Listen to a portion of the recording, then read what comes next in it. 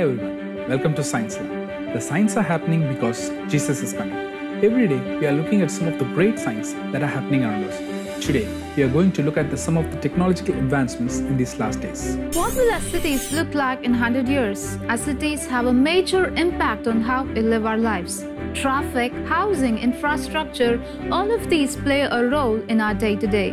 With urban technologies advancing at breakneck speed, what will our cities look like in the future? Perhaps the most important aspect to consider in designing a city is the threat of natural disaster. Cities on fault lines, for example, have different construction codes from those built in hurricane areas. As global temperatures continue to rise and heat records are broken every year, melting ice at the poles will lead to rising sea levels. We could very easily see ice-free Arctic summers within our lifetimes. If we fail to address the problem, we'll have to change how our cities are built. One rather extreme solution is the creation of floating cities. Some companies and governments are putting together plans to create a large livable areas which float on the surface of the ocean. In 2017, French Polynesia made a deal to allow the Seasteading Institute to explore the first steps in constructing a floating city. This would address the problem of rising oceans and eroding coastlines. One of the hopes in creating floating cities is that they would exist in international waters and be able to govern themselves better. Similar to floating cities are underwater cities. Japan construction firm Shimizu Corp has released plans to deploy a $26 billion underwater city called Ocean Spiral by 2030. It would house several thousand people and draw its energy from the seabed and ocean currents. Plans for this city include residential and business zones. It would contain many of the necessities humans require to live. The project is backed by the Japanese government and Tokyo University. Then again, maybe underground cities would suit us better. We already have buildings with large underground spaces, and subways are common in cities throughout the globe. So it wouldn't be too much of a stretch for humans to develop more extensive underground dwellings, potentially powering them using geothermal energy sources. In the past, underground living areas been developed in emergency situations, such as when the Vietnamese built the 75-mile-long Cu Chi tunnels during the Vietnam War. They included sleeping quarters, recreational areas, and medical sections. Wherever we build in the future, technology will be revolutionize our urban environments. Wi-Fi is becoming more and more pervasive, and cities of the future could become connected in more ways than we can imagine. Once cities embrace being connected, we could have amazing reception everywhere we go. This would also mean that advertisers might connect to you as well. When you drive past that billboard on your way to work, it might know you're passing and display a product you'd be especially interested in. Speaking of driving to work, we might soon live in a world where self-driving cars and transportation systems are common. This would make navigating cities easier than ever and allow goods and produce to be transported more efficiently over long distance. The only problem would be fuel, due to limited oil reserves and climate change. At some point, we'll have to switch from gasoline to electricity and from coal to renewable energy sources. On the plus side, a city redesigned to take advantage of renewable energies could provide a grid that allows self-driving cars to recharge easily. The rise of autonomous and electric vehicles will create a big change in how we design and build our cities. When horse-drawn carriages gave way to automobiles, roads changed from dirt to pavement. We may see similarly dramatic changes with the advent of electric self-driving cars. All these new technologies and structures will require some serious natural resources. However, extracting them from the earth often comes at great environmental cost. Several countries and companies are exploring ways to harvest the rich natural minerals within asteroids and other space objects. One trip from the local asteroid mine could yield amazing amounts of precious metals. These materials could then be used to build the smart houses of the future. These homes would be connected to the internet in all kinds of unique ways. Maybe your alarm clock will tell appliances in your kitchen to start preparing breakfast, or your car to warm up automatically. The modern world is more connected than ever, but we all run into cell and Wi-Fi reception from time to time. In the future, satellites will continue to improve, making communication faster and more reliable. All this high-speed access could mean that many jobs can be performed from home. We can already phone into meetings halfway across the globe. But virtual computing would make it like we were there in person. Teams could meet in virtual spaces without having to travel at all. This means that there would be fewer people on the road and potentially less pollution. On the subject of work, workers of the future might need to work a lot less because of automation and efficiency improvements. At first, this could have a devastating impact on employment, robbing many people of their livelihoods. In the long term, however, people may one day look back at our working culture the way we look back at factory jobs in the Industrial Revolution. The whole idea of work will have to be re-examined as we come to realize that many of the things we need, such as food. The whole idea of work will have to be re-examined as we come to realize that many of the things we need, such as food, water, and shelter, are easily provided thanks to advances in food production and robotics. With more free time, people could develop more communal areas for their cities. These spaces could provide many basic services for the population and serve as a way for people to feel more connected in an otherwise disconnected world. If floating, underground and autonomous cities don't excite you, then how about space cities? If we continue to overpopulate the planet and fail to answer our climate problems, humanity might be forced to move to the stars. Instead of looking out the window and seeing a parking lot or rundown building, you might see the entire Earth floating in front of you.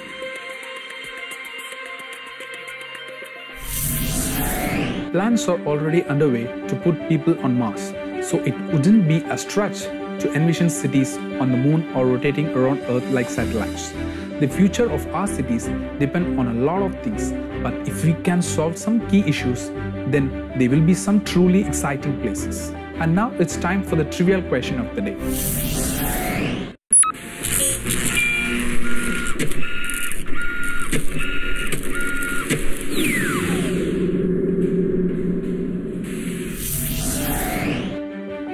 What was the first message sent through the internet?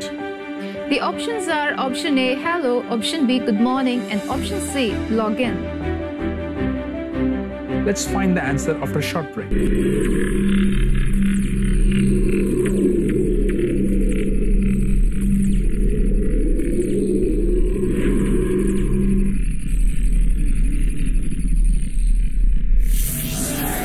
Welcome back to Science Lab.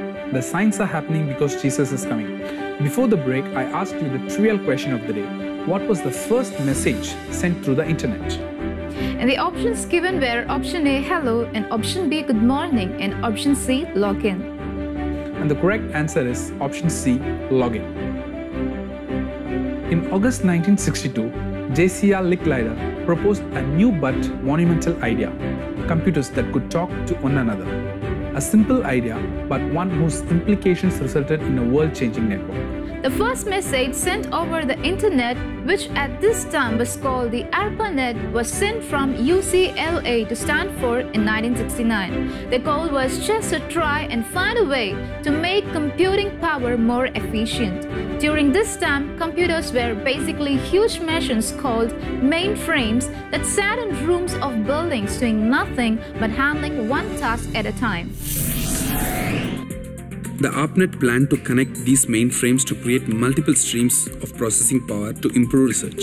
The idea of the internet at this point was for science. The first message sent was login, and it worked. The computer at Stanford only received the L and O before the system crashed. But it worked and it changed everything.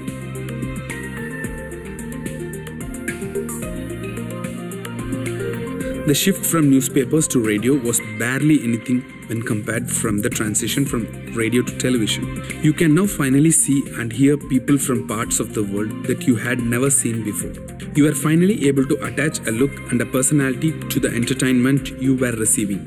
Almost immediately, the world became connected in a way that was never before imagined. TV changed the way we entertained ourselves and our families.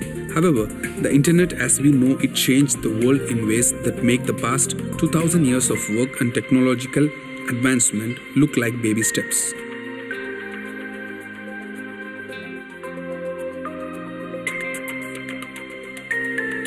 Take this for example. In 1860, the absolute fastest way to get a piece of mail from one side of the country to other was by horse. Riders could deliver a letter from St. Joseph, Missouri to Sacramento, California over 2,000 miles away in only 10 days. Take that time, double it, and you will have your average time it would have taken to get a message across the country and back, almost 3 weeks.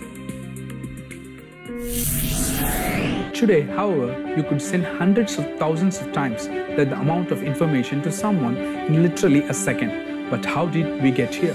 So imagine it's the early 1970s, there's a bunch of these huge computers in multiple places. However, they really can't communicate. There's different software and things that make talking to one another through these networks almost impossible until TCP or IP comes in, and this changes everything. It's the foundation of how every computer talks to one another today. TCP/IP allows data to be chopped up into what we call packets, sent from one place to another, and regardless of how it gets there, it will display the same information on the other side. Using TCP/IP, computers could talk to one another, so this can be considered the beginning of the internet, except it isn't the same internet as we know it today. In the 1970s, most traffic across the internet was just email until Tim Berners-Lee came in. He saw a way of being able to store information and data on the internet. At this time, the internet was just full of basically Google Docs, full of text information. It was boring. But Tim Berners-Lee created something that allowed for people anywhere to share any and all information they had through separate pages with a specific location to be found. If it sounds like a book, it kind of is. Books are like webs of information. You can reference certain pages, the chapters, go back and forth all you want whatever, just like you can now do on the internet. The year is 1991 and Tim Berners-Lee had just created what we know today as the World Wide Web, and the connectivity begins to explode.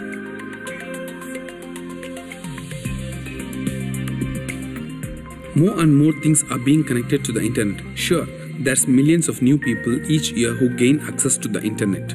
The things that used to be average items are now being connected to the internet.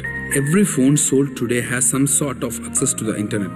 Smartwatches are now a thing. Refrigerators, for some reasons, are able to connect to the internet. So are washers and dryers and blenders. It's like, do you really need an app for that? But regardless, it makes life easier in many ways.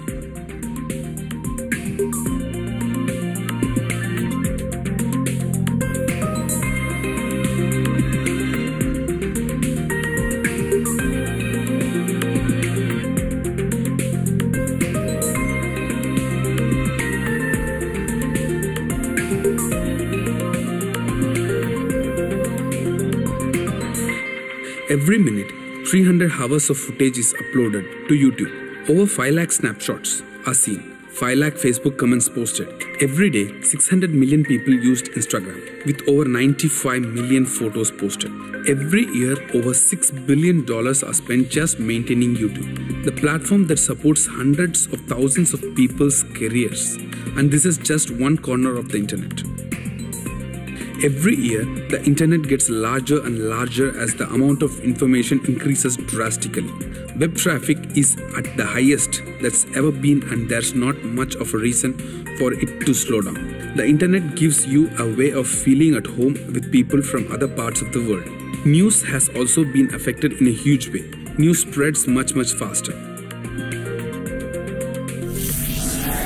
To be honest, I figure out most of my news on Facebook or Twitter or YouTube before I see it on a traditional source of media. The internet have leveraged the spread of information traditional news sources needed time to get the stories out. For example, newspapers who wouldn't get some stories until days or weeks after they occurred, depending on the location. Today, you could first-hand views and stories from people who experience these events. Of course, not everything you see online is true, and with the internet getting better and better at faking things, it's hard to tell real from fake.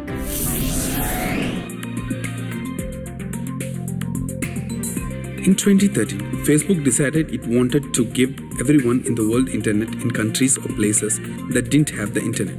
Facebook would provide it.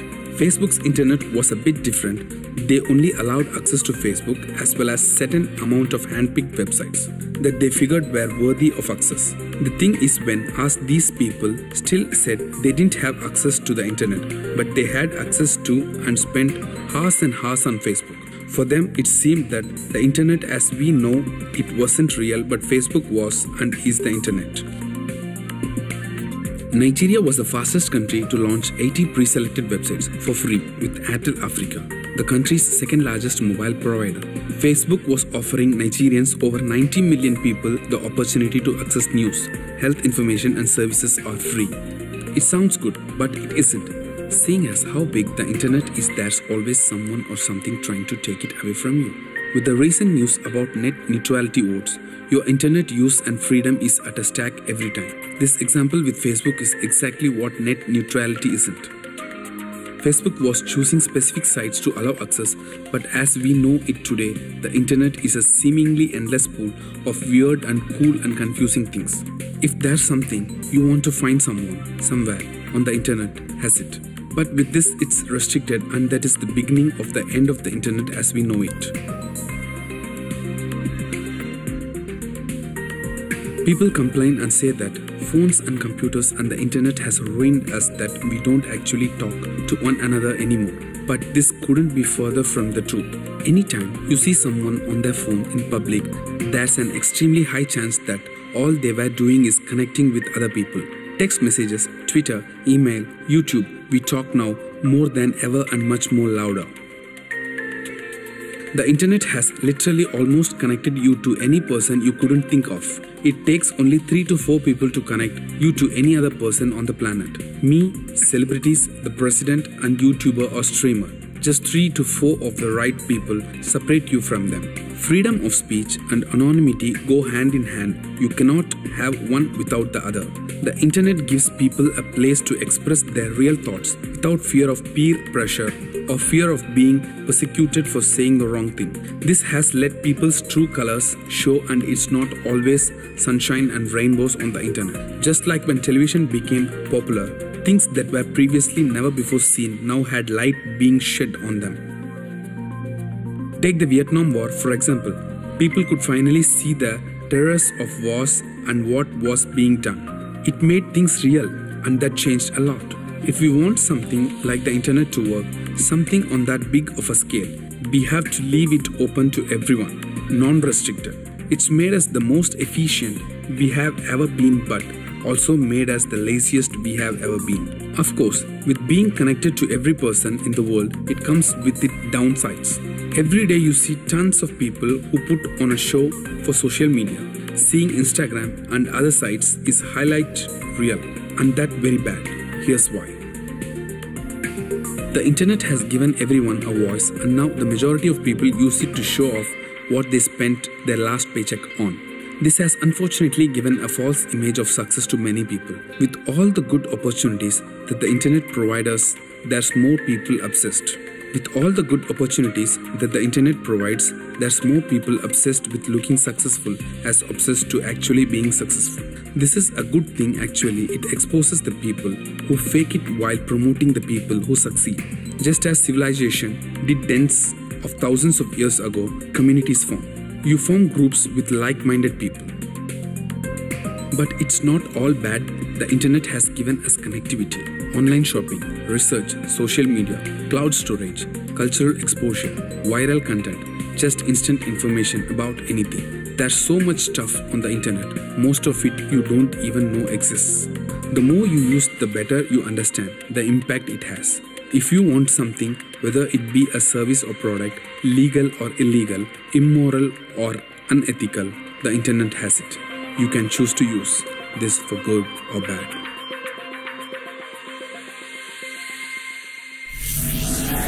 In just over 50 years, the internet went from being an idea as spark in someone's mind to completely dominating our cities as it is today. As of June 2018, 55.5% of the world's population has internet access, and this number is growing each year by hundreds of millions of people. The internet has gone from huge clunky machines that could hardly handle a basic message to small devices that you can wear on your wrist or fit in your pocket.